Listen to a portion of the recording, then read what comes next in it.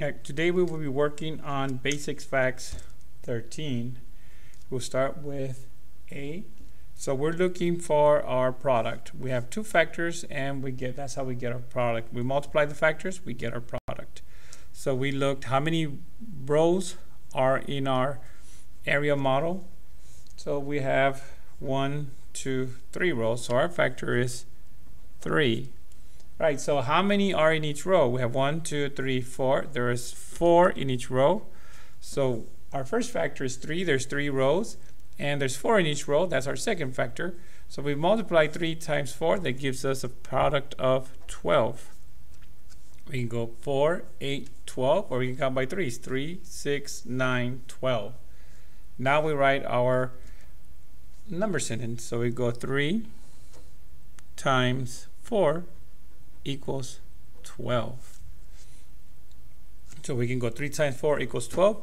We could also, if we turn our array sideways, we can also say that there's 4 rows with 3 in each row. So we could also write that 4 times 3 equals 12. So if we change our factors, we're using the commutative property, and our product is gonna stay the same. So if we switch our factors, our product stays the same. So let's go to B. Again, we look at our area model or our array. We look for how many rows we have first. So we have 1, 2, 3 rows. And then how many are in each row? So we have 1, 2, 3, 4, 5, 6. 6 in each row. So we have 3 rows of 6. And if we multiply 3 times 6, our product is going to be 18. We can count by 6. 6, 12, 18. Or we can count by 3s. 3, 6, 9, 12, 15, 18. All right, so we have 3 rows of 6 equals 18.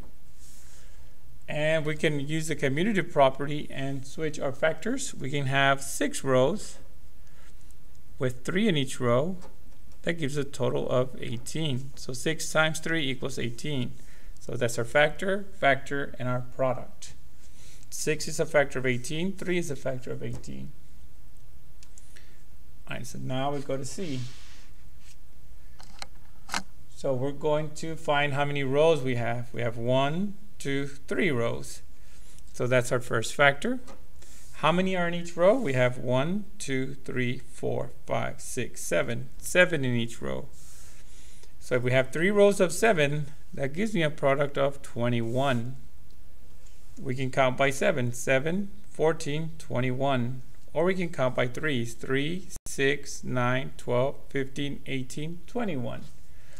So 3 rows of 7 equals 21. So 3 times 7 equals 21. I can also turn my array sideways, and now I have 7 rows. There's 3 in each row. So I could also write it as 7 rows of 3 equals 21. So 7 times 3 equals 21.